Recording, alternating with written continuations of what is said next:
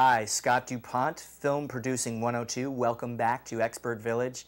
Now we're going to talk very briefly in this segment about storyboards and shot lists, two very, very critical components to the overall success and structure of your film.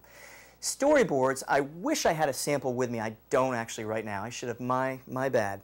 Storyboard is basically, it can be like a cartoon, usually a pencil drawing of all the action on set, the actors, the furniture, props, inside the frame, that gives the director of photography, and the gaffer, who's the head lighting guy, when they get onto set, a little gist, and it's helpful for all the crew actually to see what's going on when they're setting everything up. This can even be done with stick figures. I highly recommend, even if you just do stick figure storyboards, just a quick visual snapshot of what's going on in that particular scene.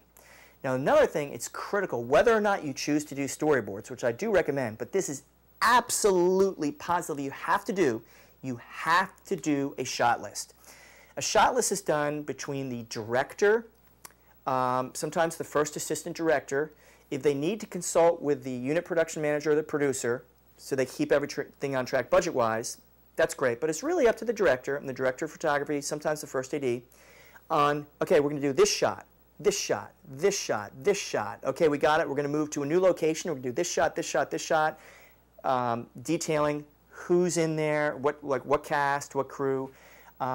This will help you get organized, and any director, even if you're not a first-time director or a producer that goes on a film set without a shot list, you're just asking for trouble. You're going to go over budget, over schedule, so please trust me and do that shot list. I wish you all the best. We're here in Expert Village. We've got a few more segments, so stay tuned.